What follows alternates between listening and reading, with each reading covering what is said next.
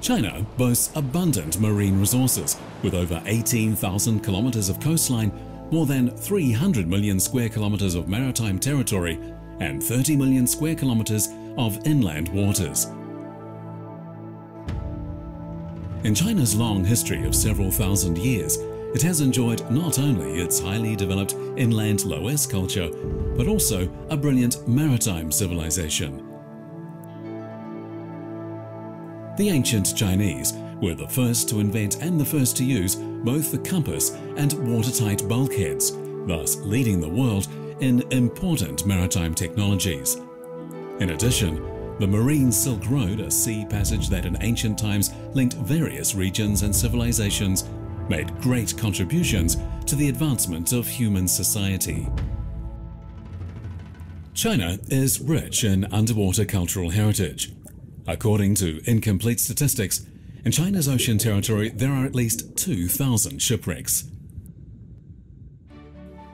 On October 20th, 1989, the Chinese government, deeply concerned about the conservation of the nation's underwater cultural heritage, formally promulgated and subsequently implemented regulations of the People's Republic of China concerning the administration of the work for the protection of underwater cultural relics.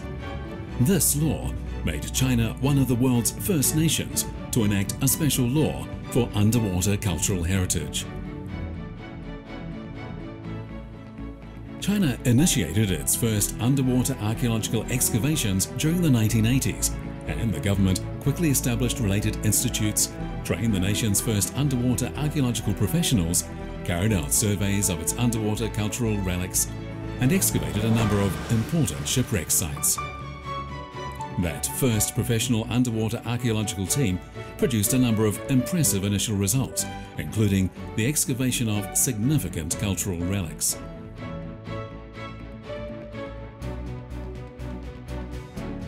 In recent years, China has been strengthening and developing its underwater cultural heritage management system further under the United Nations Convention on the Protection of Underwater Cultural Heritage and other international conventions.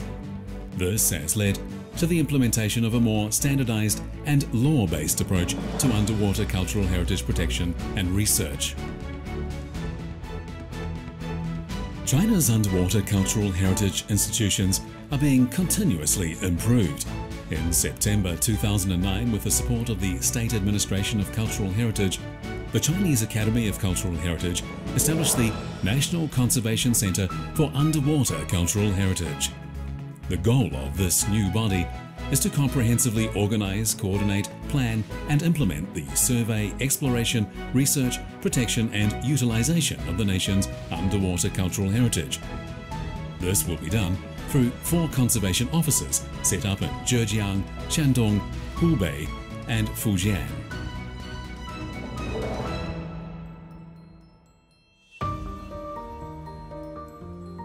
After 20 years of development, China's underwater cultural heritage conservation has been developed from simple underwater archaeology to a full range of conservation strategies, including archaeology, protection, restoration, and interpretation.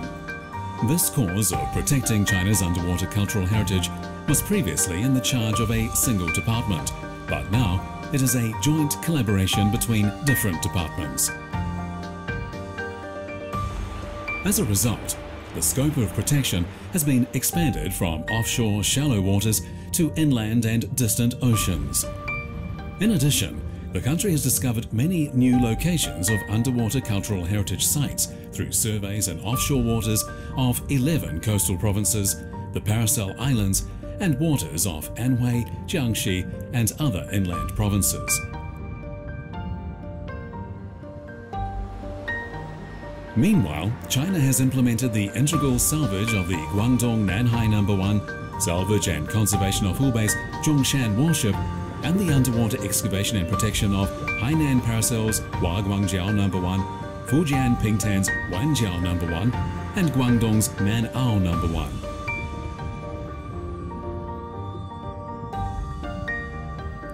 The construction of Chongqing's Baihe Underwater Museum, the overall salvage of the Nanhai No. 1, and the water environment preservation method implemented for the shipwrecks represent the most advanced level in this field in the world, marking breakthrough innovations in concepts, methods, and technology.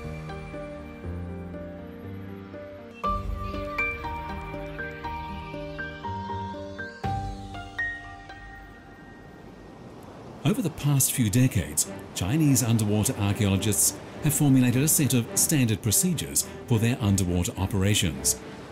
As well as all this, underwater archaeological technology has been significantly improved. A considerable amount of advanced equipment is now being used in underwater cultural heritage survey and excavation work, including the side-scan sonar, the sub-bottom profiler, the underwater wireless intercom system, the real-time differential positioning system, the multi-beam sonar, the ultra-short baseline USBL positioning system, and remote-operated vehicles. Advances in modern technology have also been adopted to scientifically protect cultural relics that have already been excavated.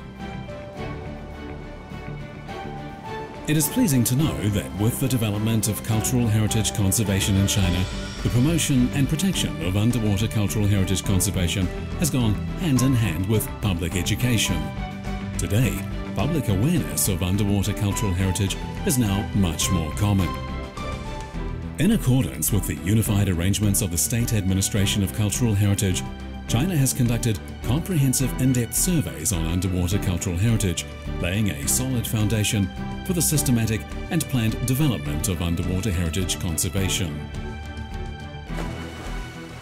At the same time, officials are fully aware of the many difficulties encountered in underwater cultural heritage conservation. During the nation's rapid economic development, a great number of water-related infrastructure projects have required simultaneous underwater heritage survey, exploration, and protection. Unfortunately, underwater shipwreck sites far from land are constant targets of smuggling activity, and many are destroyed as a result of this. Establishing a sustainable system for funding and personnel training development is an urgent matter in this vital area of China's national heritage.